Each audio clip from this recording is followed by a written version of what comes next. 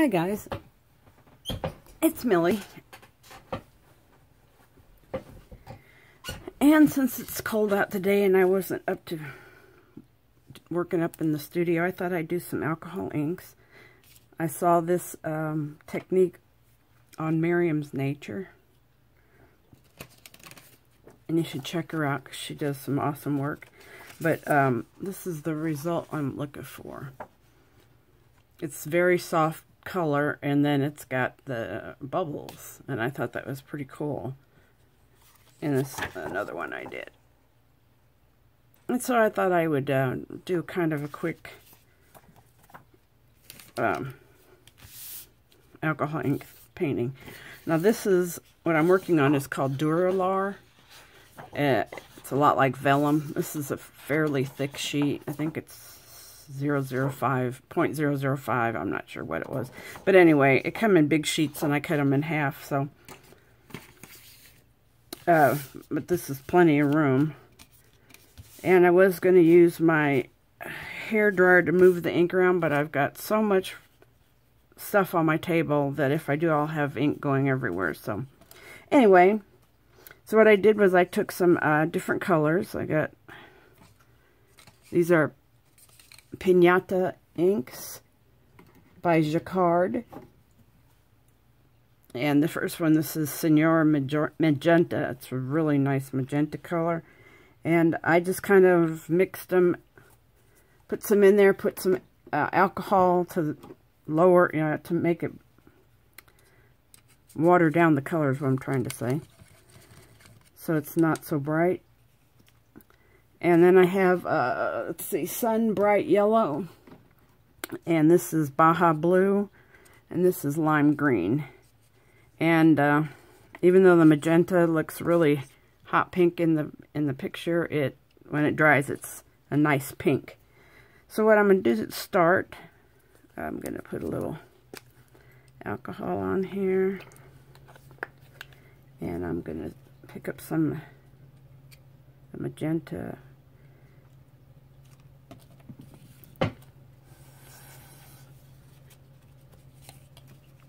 Now, since I put alcohol on here, I can either lift it up and slide it around like that.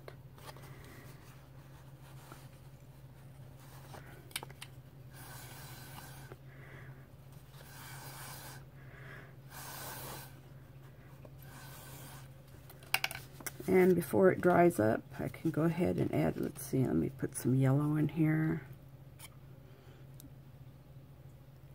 I like it. It's nice bright. I guess I got it brighter than I meant, but that's all right.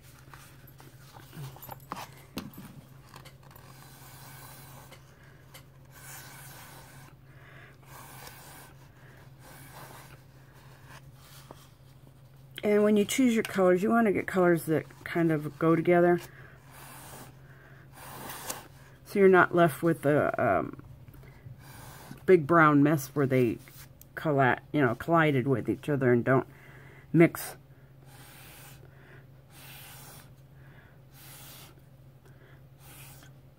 Now I can't, like when I did this one painting, I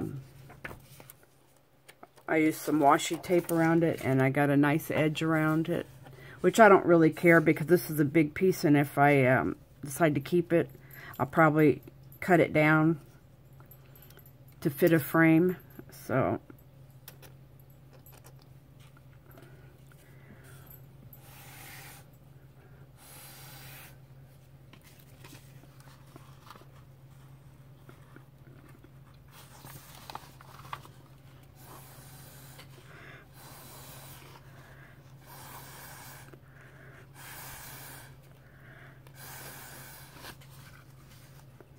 a little more pink here.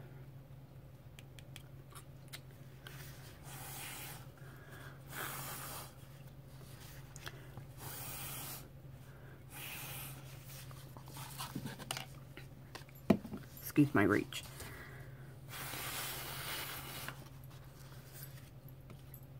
But let's see. Get the blue here a little more. Kind of got lost in the yellow.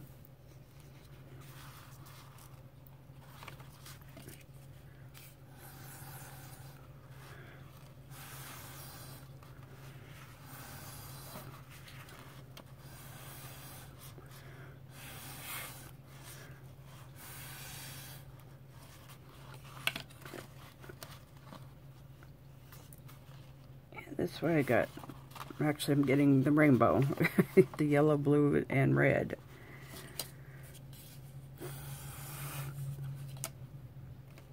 Now these little lines, if I don't like them, I can just put more red over it and blow them out.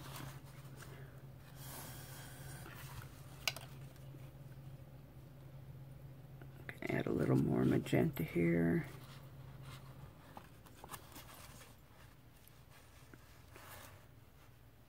And I'm just kind of going with the flow.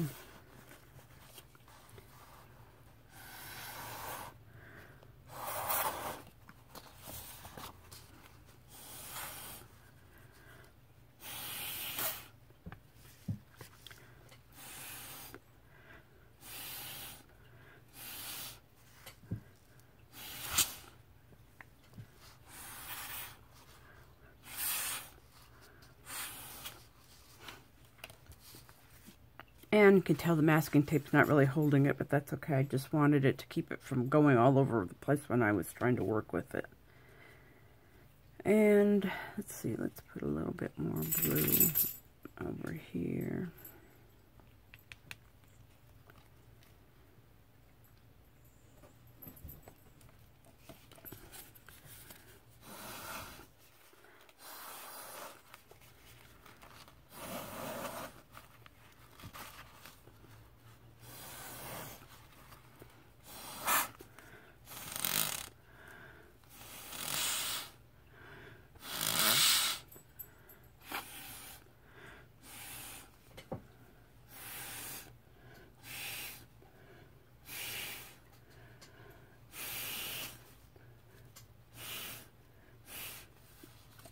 Okay.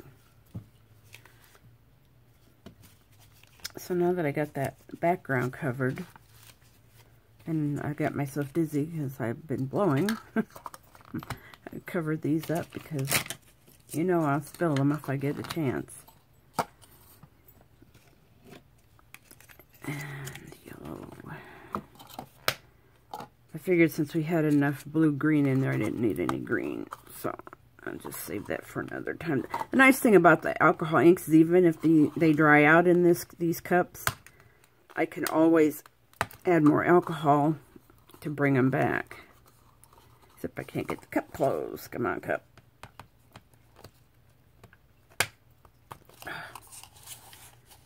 Little devil, you.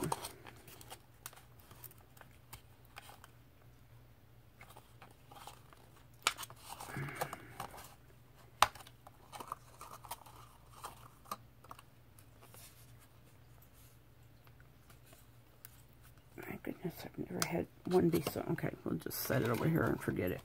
So, now I'm going to get ready to make the bubble effect. And what I've got here is more alcohol ink in the little artist trough, whatever thing you call it, palette. And these I want to be strong colors. Well, I guess it doesn't have to be, but I like it that way. So what you do, and you can do this with plain alcohol, if you don't want to use color, if you just want to make like white bubbles, you I'm just going to put some alcohol on this lid here. And I have a little tool here that has a stylet on the end. So what I'm going to do is I'm just going to dip the stylet in here, and I'm just going to drop it down. And you can see right there it's starting to make a bubble. See if I can get this adjusted better. Sorry for making you dizzy.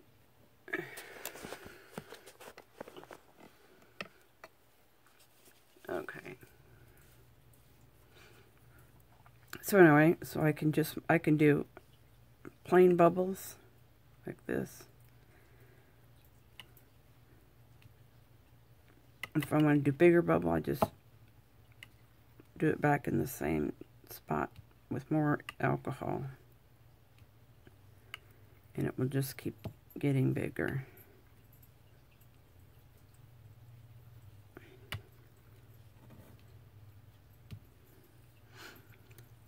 So I'm going to start over here. I'm going to do some purple ones.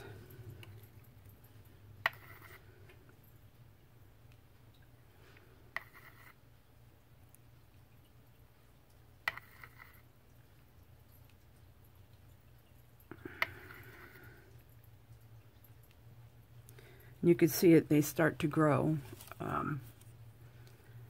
after you drop it down. You can, I suppose, use the end of a paintbrush. I had a little narrow one. Oh, which would be better if you're wanting a little bit bigger bubble. But what I would do is dip your tip in and then let the excess alcohol on a piece of paper or something, and then drop it down, and you'll get a bigger bubble that way.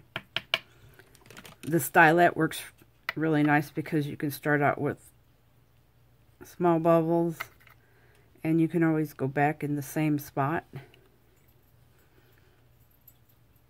to make it bigger.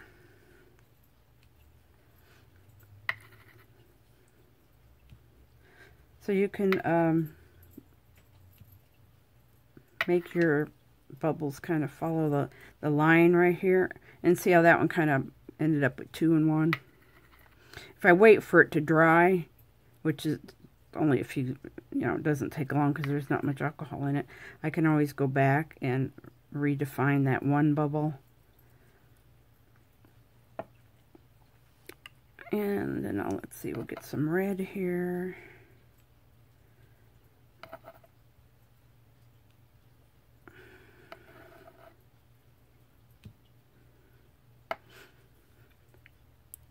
I'm not good at making a little circle, so,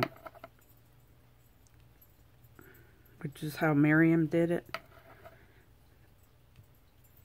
I guess my hand's just not that steady.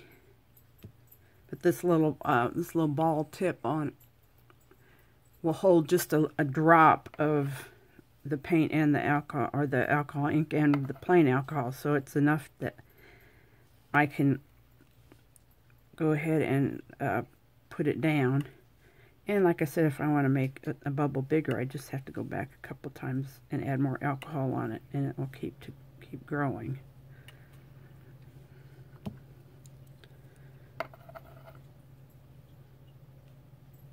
So you can follow a line, you can make a design, you can do pretty much anything you want with your bubbles. I kind of like following the line where they overlap from each other.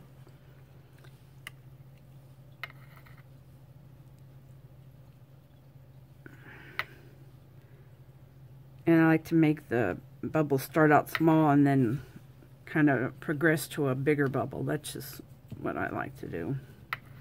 Like I said, everybody can, once you start doing this, it's very easy.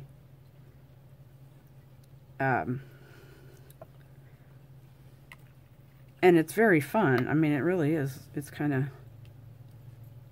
interesting to see what kind of bubble you can get.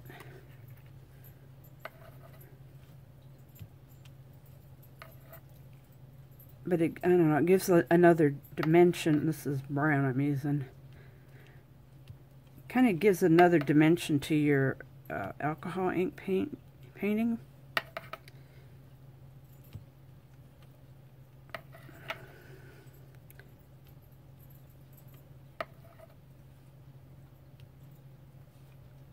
And it's something you can do without having to think about it a lot.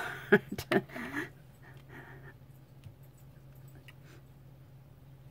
can just enjoy the fact that I can actually, if I wanted to, I could take my brush here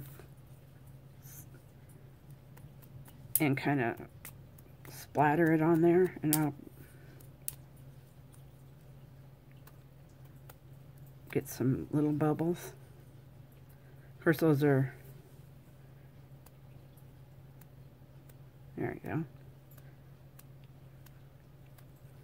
Kind of scatter them, and you get little tiny bubbles. So I almost did it. See some little bitty bubbles there.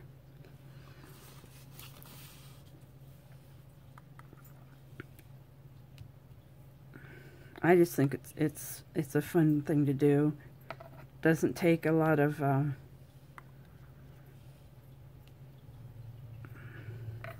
don't know, I can't say it's not artistic, but it doesn't, you know, it doesn't, you don't have to learn a whole bunch of stuff.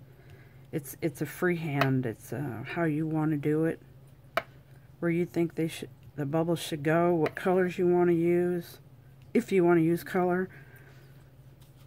And I just think it's fun. So the little pour I did, or turned out to be a swipe, really dried pretty with the iridescent green and the metallic blue. It really dried pretty. I was really happy how that came out. Now I just have to figure out what to do with it for a background. Every now and then I get an inspiration to do a stencil of some sort. But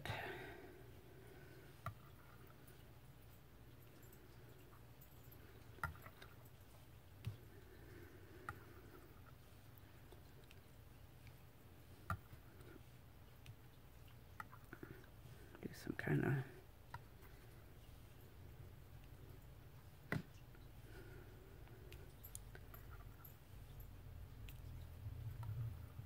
now, I suppose if you wanted to keep these little tiny ones, or do more of them, let me wet my brush a little.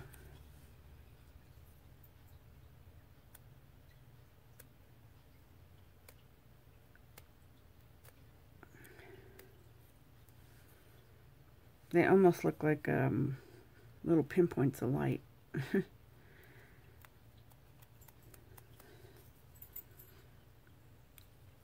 I like how it gives a different look. Let's see if you can see that. You can see all the little tiny bubbles.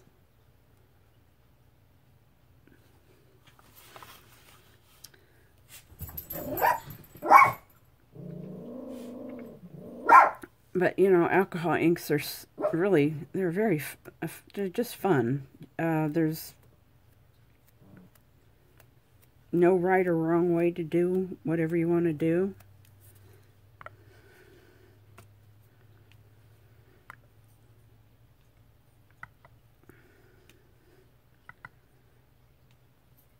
And you're only limited by your imagination, so...